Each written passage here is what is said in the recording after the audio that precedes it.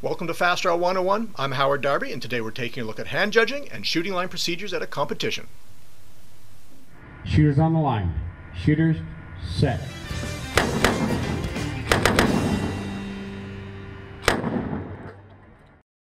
At pretty much every sanctioned fast draw contest you participate in, you'll find that not only are hand judges watching the shooters, but that you'll also be expected to take your turn as a hand judge. This role is very important in the sport as it helps keep the contest safe and on a level playing field for all involved. In this video, I'd like to give you an overview of what the hand judge role entails so you're prepared to shoot in your first contest. This will also be a good reference for new shooters to understand some of the rules you'll be expected to follow at a fast draw contest. However, this video is not comprehensive, and it's recommended to read the rules of the association you're shooting with to better understand what's expected as a competitor and a hand judge. Many of these guidelines are common sense, so don't get stressed that you have to remember a lot of things. Simply conducting yourself in a safe and responsible manner will help to make your fast draw experience a successful one. One thing to remember is that the range officer and other contest officials are always happy to explain the rules and hand judging roles to new shooters. We were all new to the sport at some point, so we're well aware that new shooters will have questions and can use help understanding how to participate in fast draw in a safe and productive manner. Your hand judging duties will take place either the round before or the round after you shoot, hand judging the contestant in the same shooting position as you immediately prior or following your shooting round. A reminder about hand judging will probably be given at the shooters meeting at the start of the day, or you can ask a contest official to make sure how it will work. Your first duty as a hand judge is to help the shooter coming to the line. You can help them adjust their target if it's a blank event, and make sure the shooter doesn't unholster their gun until the range officer has given the load and make ready command. Even then, be aware of what's going on around you, and have the shooter put their gun in the holster if someone inadvertently heads down range. When the make ready command has been given, you can help the shooter by handing them their shells. When the shooter gets into the position to shoot, check they have their eye protection. Also check that their feet are behind the shooting line. Usually you'll find there's a seat available for the hand judge. It's best to sit so as not to block the view of the announcer, range officer, and audience. You want to be able to see the gun hand clearly, but not close enough to be a distraction to the shooter. Make sure to position yourself so you can see the shooter's hand as well as the target and light, because one of your main duties is to make sure they don't draw until after the light comes on.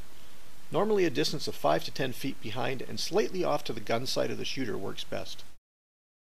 As you watch the shooter load and unload their gun, make sure they don't break the 170-degree rule.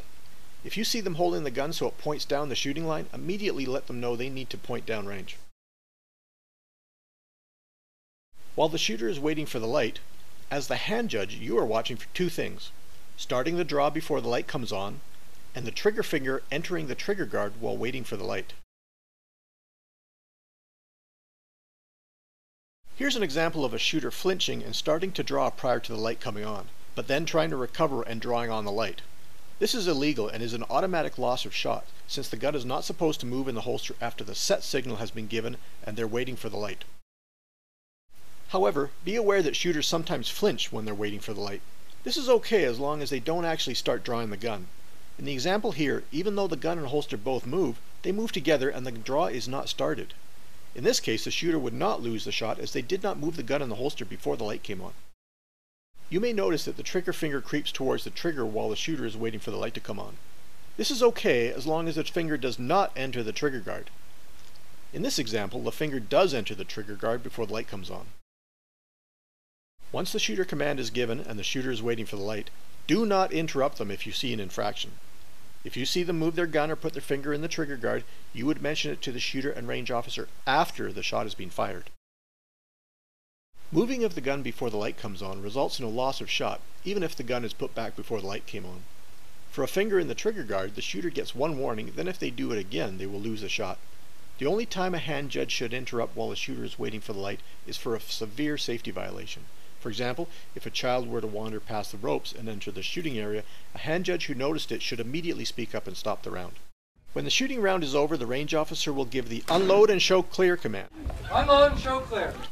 At this point, you should move to the shooter's side to watch them unload and make sure they show you the unloaded cylinder. Once you've checked the gun, give the command, gun clear, hammer down and holster, and make sure they do put the gun in the holster with the hammer down.